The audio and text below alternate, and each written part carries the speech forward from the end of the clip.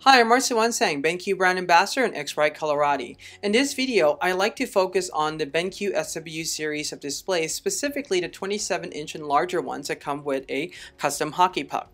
So in this video, I'd like to show you how you can go ahead and custom program the hockey puck so that the different buttons here, the 1, 2, and 3, can correspond to your custom profile. So in this case, if you have gone in and do either a dual illumination on one device, or if you own multiple devices and you have different calibration slot assigned to a specific device, this is a great way for you to quickly switch between the profile. But before we do that, I'd like to show you what the default value is for all these buttons. If you go ahead and press on 1, the default is to go to sRGB. 2, the default is to go to Adobe RGB. You can see the color becoming a little bit more saturated. And the third is black and white mode, which is really awesome because it turns your entire screen black and white. In reality, it doesn't turn your picture black and white though. You still need to use the image editing program that you have to turn your photo into black and white, but it's a great way to preview your photos in true black and white mode. So now we're going to go back to 1 here. This is sRGB. Now this is by no means actual calibration that I have for this specific device. So that doesn't really work out because I'm not picking the right hardware calibration mode for my specific computer here. So now the one way we can do it is we can touch like the OK button here in this case, and we'll go into the second menu for color mode. And we can go in and pick the color mode here. In this case, I'll scroll down to Calibration 2, because right now I have this set on 120 candela. This is Calibration 2 for this specific device.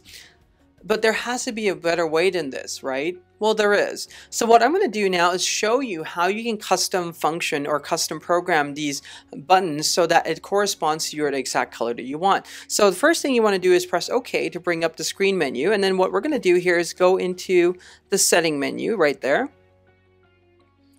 So now that we're here, we're going to go in under System, the kind of pink menu.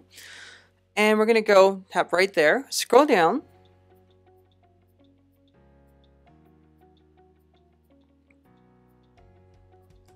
Until you see controller 1, 2, and 3. So in this case, we're going to talk about controller 1 first, controller key 1. This is controller key 1. We're going to go ahead and press OK. Right now, controller key 1 is set to sRGB. We don't want sRGB. In this case, I want controller key 1 to correspond to calibration slot 1 on my display. So I'm going to go ahead and bring that down to calibration 1. Boom, just like that. Let's go to controller key 2. Controller key 2 is corresponding to Adobe RGB in this case. Now, if you want to change this, you simply just do the same thing all over again like I've done before. In this case, we're going to set to Calibration 2. So now I can do dual luminance.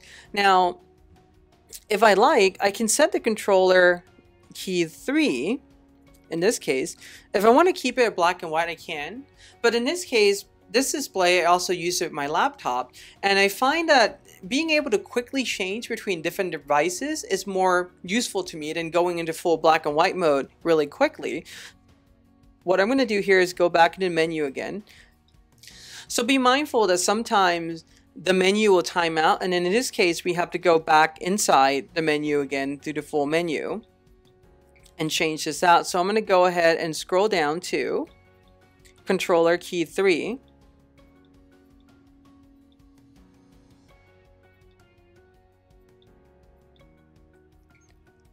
And in this case, I'm going to go ahead and pick Calibration 3. So now that I have this done, I can go ahead and press the bottom return key and go out. So now I have 3 custom calibrations set here. So 1 is going to show Calibration 1. Calibration 1, in this case, I did a dual luminance calibration on my Mac Pro. So custom calibration 1 is 80 candela.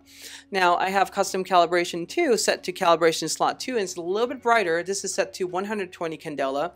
And custom calibration 3 in this case is not going to be relevant to this specific computer because I have it set specifically for my laptop. So that is how you go in and custom program the BenQ SW hockey puck so that it corresponds to the specific calibration that you want, whether it be the calibration slot 1, 2, or 3, or a different color mode, Adobe RGB, sRGB, black and white, DCI P3, Rec 709. Depending on the mode that you want to use, you can go in and customize it that way. I hope that you find this video helpful, and if you have any questions, please feel free to leave them in a comment below.